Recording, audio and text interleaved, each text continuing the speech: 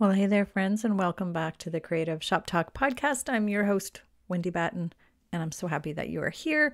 I am knee deep as I share this, as I start off this podcast. I am knee deep in holiday boot camp planning. We are diving in, and I cannot wait to share some of the changes that we are making for the holiday boot camp.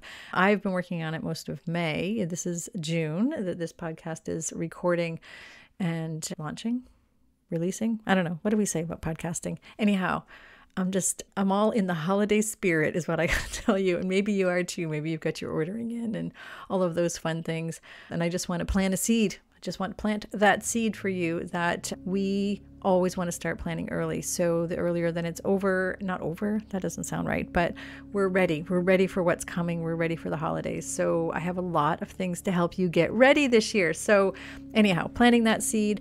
On another note, today we are going to be continuing to talk about relationship marketing and visibility strategy, specifically in relationship marketing today. But before we jump into today's episode, I have this a completely unplanned thing to talk about because of something that just happened. And I'm an oversharer, as many of you know, but I just wanted to remind you, and I know you know this, but sometimes we need to hear things over and over again. I do. Anyway, I come from a place where I need to hear it over and over. And that is that things we do are not always going to work out. We're going to try things and they're not going to work out, or we're going to get a no. Or we're like, well, that didn't go as planned. Maybe it's an event. Maybe it's, and some of the things we're going to talk about today might trigger that. Like, I can't do that, or they're just say no. And I just want to remind you not to make assumptions, but it's okay if things don't work out. We have to try and keep experimenting. I mean, even with buying inventory, right? We all know we make bad buys sometimes. And we're human, right? We're human. And today, so that also goes with trying new tech, trying new things, trying new, skills that we're trying to learn. We need to keep building those skills. So totally off topic about relationship marketing, but I was trying a new tech today for the podcast. And to be honest, I got really frustrated with it, but I got so far with learning it. And then it all went, in my world, we say upside down. It just went like tits up is what I'm going to say. But anyway, it just went sideways. I'm like, okay, let's take a breath. We learned what we don't know how to do. Like, I now know what I don't know how to do. So I know I have to go out and get some specific help. But without actually taking action and trying it, I would never have known that thing that I need to try is there. I don't know. Or I don't know how to ask for help if I don't know what it is I don't know. So I tried it, I experimented, I played with some things. I said, okay, not today. I'm back to my regular podcast software, I guess, if that's the word. And we'll make some notes and we're going to go and we're going to try it again. So things don't always go as planned. That was my plan today. Did not plan to spend, 2 hours mucking around with that today, but that's what happened. So I just want to encourage you as you're trying new things in your business, as you're in your retail business, as you're growing and as the needs of your business grow, as the needs of your client grow, we have to evolve as leaders, right? We have to evolve as business owners. We're always learning.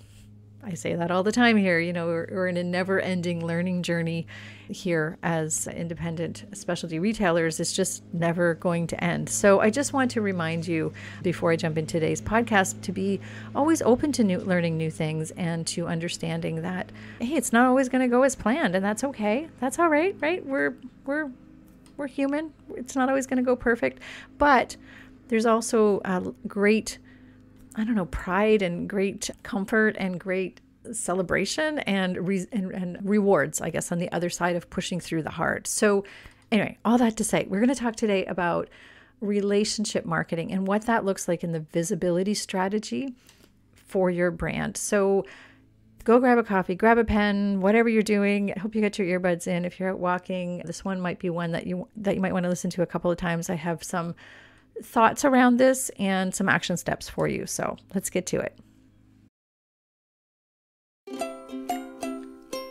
Running a retail business doesn't have to be so hard. Welcome to the Creative Shop Talk podcast, the go-to podcast for creative shop owners, studio owners, and independent retailers. I'm your host, Wendy Batten, retail business coach and mentor. Each week, I'll share simple, proven business strategies, inspiring stories from fellow retailers, and advice from industry experts. Together, we're going to work to find the success you want from your retail business with more profits in your till and a little more joy in your life.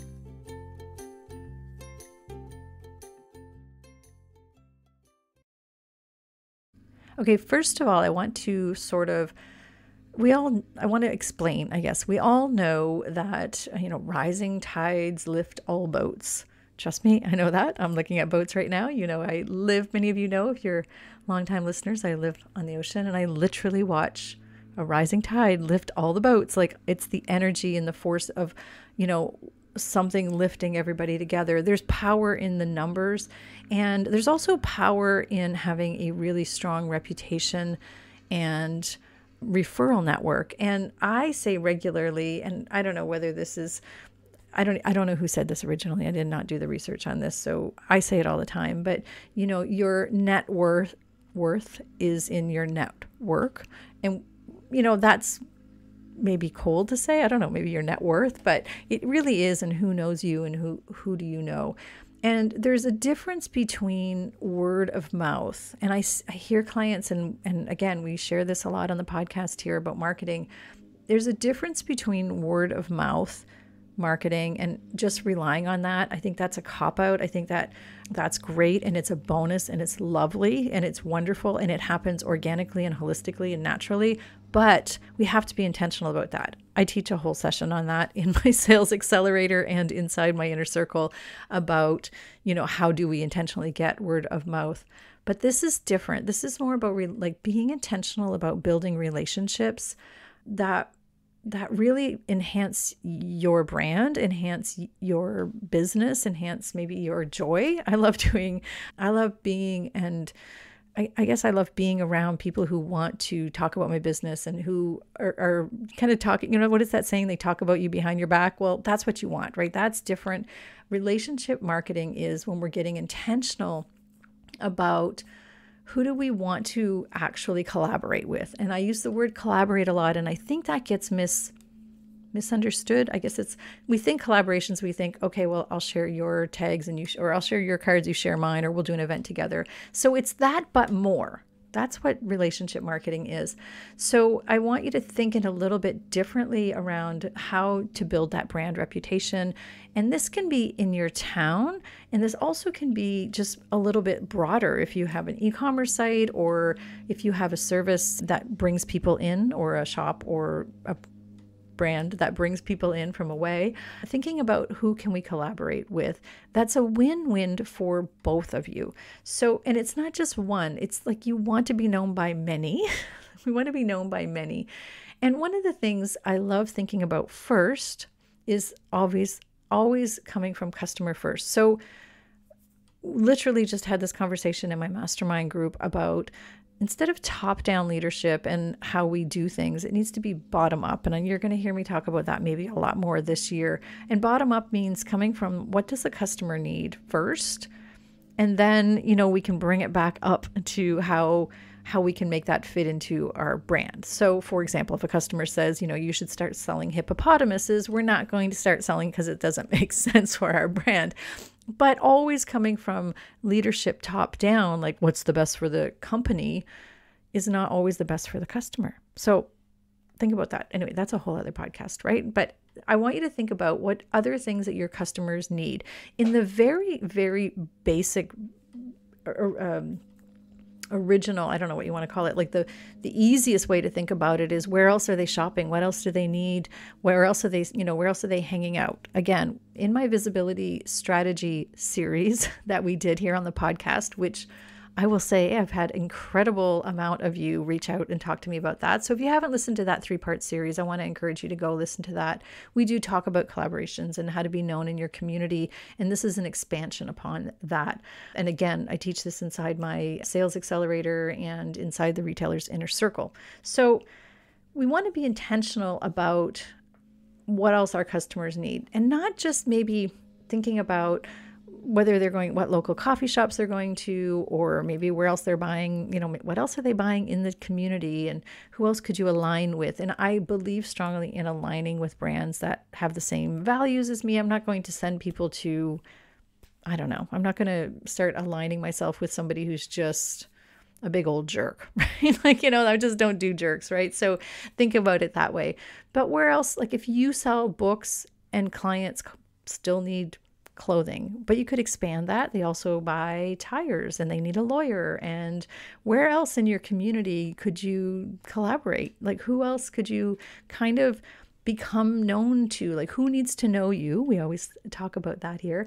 And you know what? Even your competitors. So who could you become a referral to your clients? Think of it that way. So if you don't have blue socks and you sell socks and Susie down the street does, that's okay. Send them down to buy blue socks. There's power in referrals from a point of view of your clients, and power of, for you as well too. It's good for your brand. So I wanted to share specifically, I guess, why it works, why collaborations work. And I'm going to explain some different types of collaborations or different ways that you can build your network or why it works. But first, again, what do I mean? It's intentional, being really intentional about picking and choosing what else your clients need.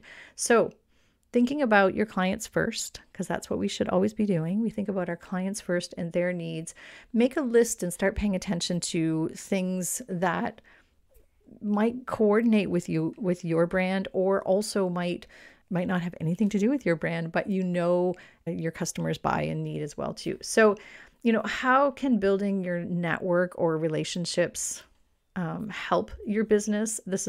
I guess this is the meat and potatoes, really understanding that if you find a partner, you find people, let's just say you narrow it down to, I don't know, somebody else, and that one person you want to kind of really get to know.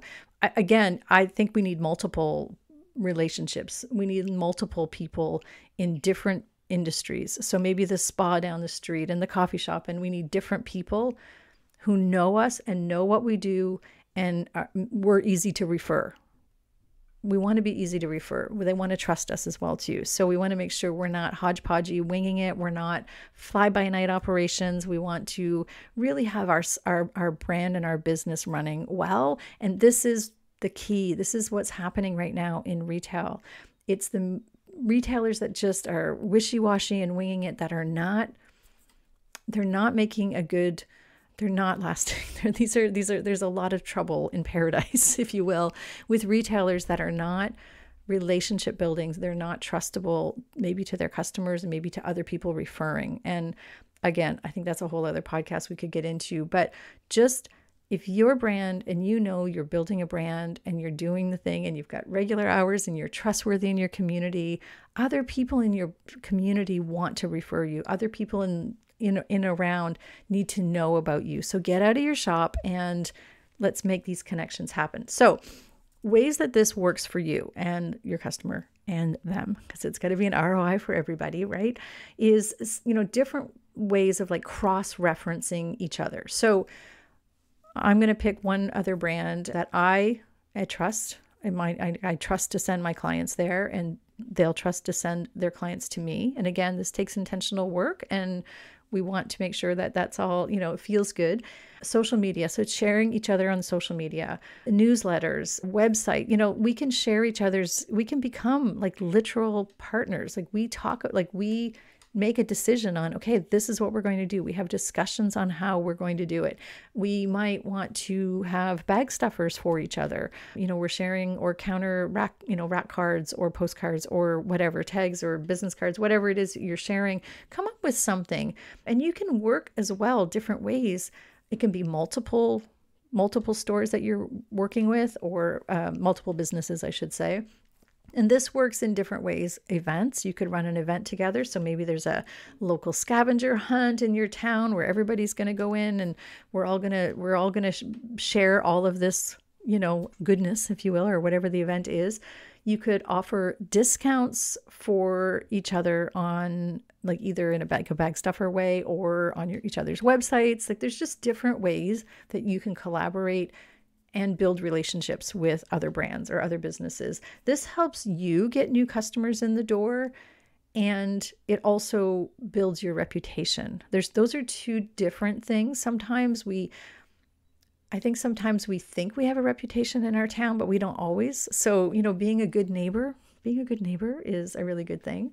So the other thing you can collaborate with people is become each other's raving fans. And I love seeing this happen, and I have been seeing it happen every now and then. I see this happening. So if you find another brand, again, locally, or something that your customers, obviously you have to align with and your customers have to align with, that's something that you'll love. I always say, like, I just want to feel good when I work with people too. So I want to feel good. You can reach out. Maybe you're hosting events together. Maybe you're going to their shop. They're coming to your shop. Maybe you're doing lives together on Instagram.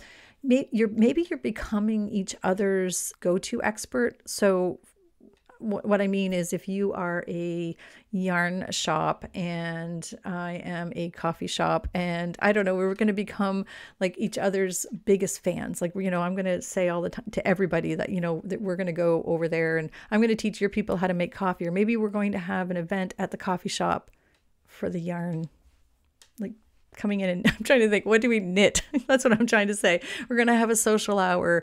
Maybe that's what's going to happen. And there's just different things that we can do. How can you find somebody who's your raving fan?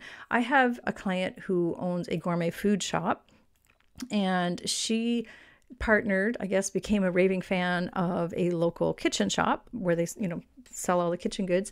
And they're forever each other's raving fans, and they're back and forth all the time. And the kitchen shop shares recipes from the gourmet food shop. And you can see where that partnership is beautiful, right? I mean, it's really, really makes sense.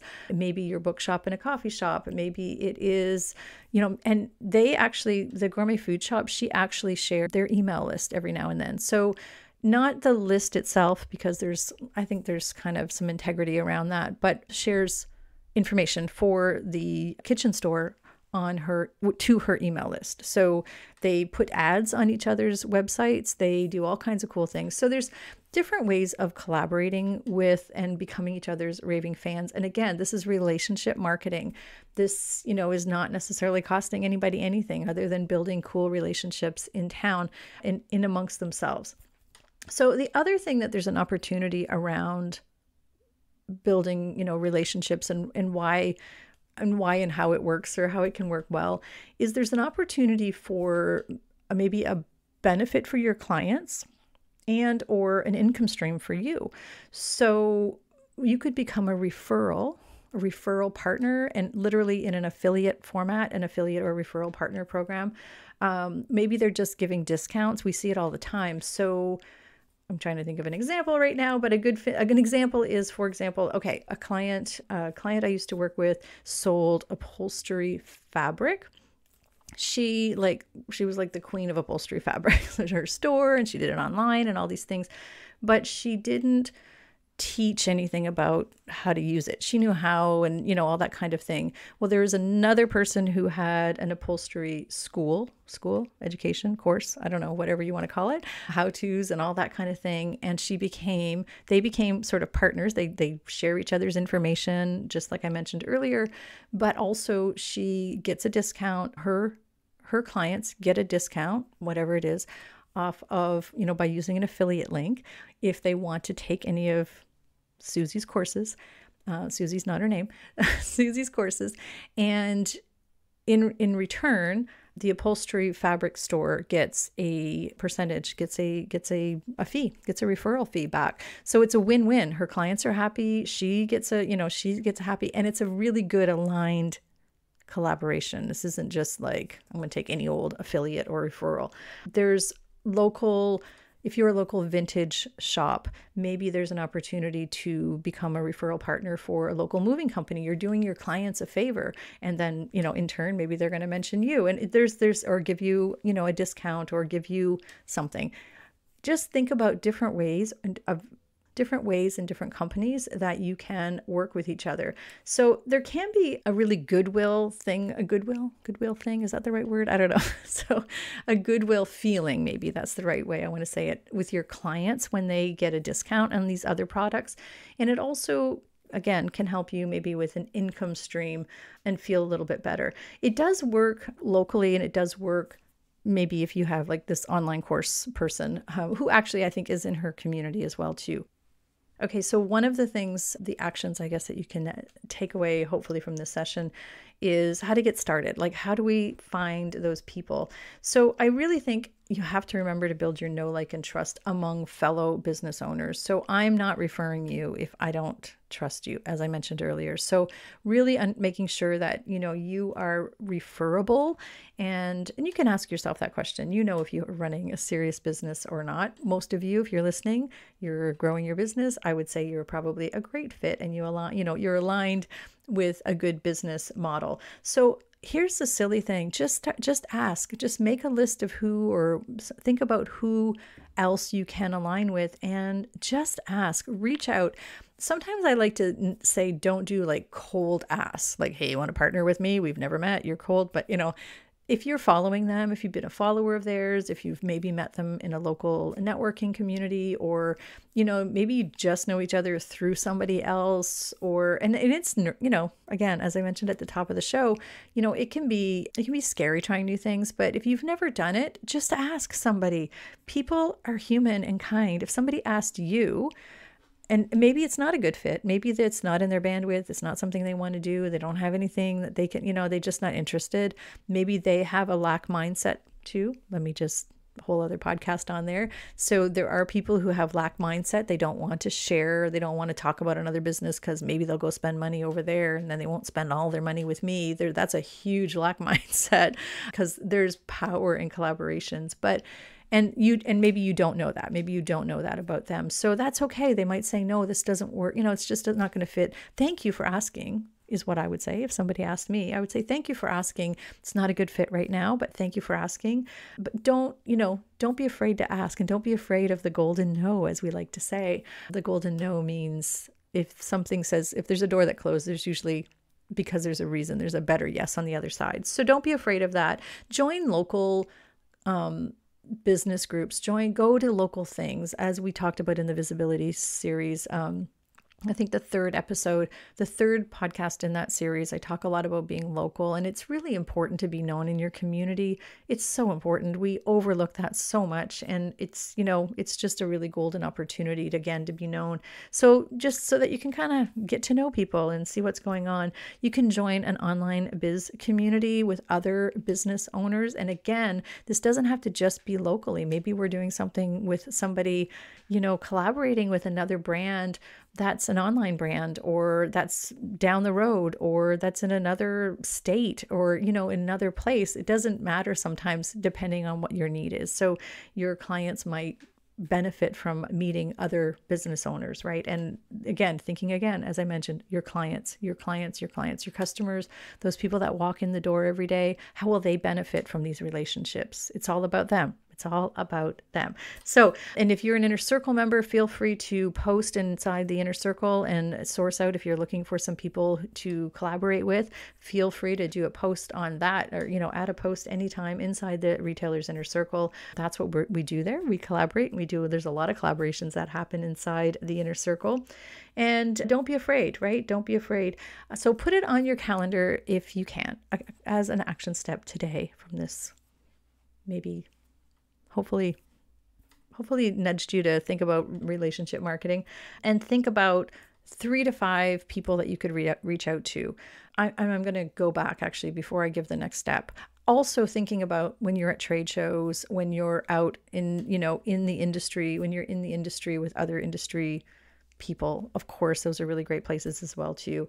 I didn't think of that until as I was saying the action steps. But anyhow, so your action steps today, 3 to 5, think of 3 to 5 businesses that would really benefit your clients. Where else are they hanging out, or what else do they need, whether it's local or whether it's a little bit more, I'm saying global, but I mean an expansive. Maybe it's in another community. Maybe you're building your destination location, and you want to collaborate with somebody in the next town over, so you can bring people back and forth from different towns, which is a wonderful strategy to become a destination location. So thinking about that, just start thinking about brands and other businesses that you want to connect with. And again, adding that to your CEO date. I actually have so many stories, and we don't have time on this podcast today to share, so many good things that have happened to retailers that I know, to myself personally. My network, and I'm not out networking. It always sounds like I hate that word, but I'm not out networking. I'm just trying to put myself in the room sometimes with other people, and amazing things happen when you put yourself in the room with other people, or at least you get in front of them and they know who you are and you can say hello, and then you're not like this, cold calling, whatever. If you do mention things, I personally, I always joke and say I've been on like dozens of podcasts, and I've never pitched a podcast. Like I've never pitched, and by that I mean I've never cold called, and yet I probably will at some point, but it's all been invites from people I've met. And again, putting myself in the room every now and then, attending events and being part of my industry and in my business groups, and those kinds of things, they matter. And that's what will help you, sort of get the connection. Even if you don't know the person, I have seen some of my clients work with influencers, or I have seen some of my clients become influencers. So maybe there are people who want to work with you because of your influence. So think of that as well too, right? So again, if you can help somebody else because you are an influencer in your community, and I know sometimes we balk at that. I've had several people say, I hate being called an influencer, but another bonus and benefit of becoming a referable person, or somebody that people want to refer to, again, helping your clients. It might be a discount for your clients, it might be a referral back to you, there's all kinds of opportunities there, again, for you to share your audience with people, or for maybe you to go into their audience and have a chat or something along that lines. So anyway, your action steps today. And I'd love for you to connect with me on Instagram and tell me if you took any action on this, or if anything sparked from this podcast. Your action steps are, again, to reach out and think about 3 to 5. Just make it easy for yourself. 3 to 5 people, brands, businesses, other opportunities that are out there for you. Don't overthink it. Just make a list and then take action to reach out or see if there's a connection there, how you can sort of start that process of getting to know those people. Maybe you need to put yourself in the room, like maybe the inner circle, or maybe in a conference, or maybe you just need to go follow them on Instagram, or be intentional, or get out of your shop, go down the road and introduce yourself. Those are some steps that you can take to get in front of and get known by people. All right, my friends, have a great week. Thank you for being here. Don't forget to subscribe to the podcast so you don't miss any new updates and any new podcasts coming out. We try to launch them every Monday. And please leave a review. If you have not left a review for us, it means the world to us, and it helps us get found by other podcast listeners. So, and they're hopefully just as awesome as you are. Have a great week. We'll see you soon.